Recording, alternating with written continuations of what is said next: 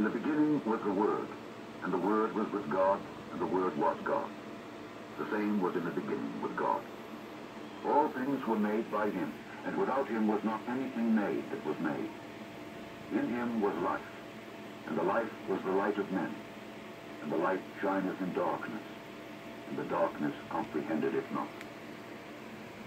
There was a man sent from God whose name was John.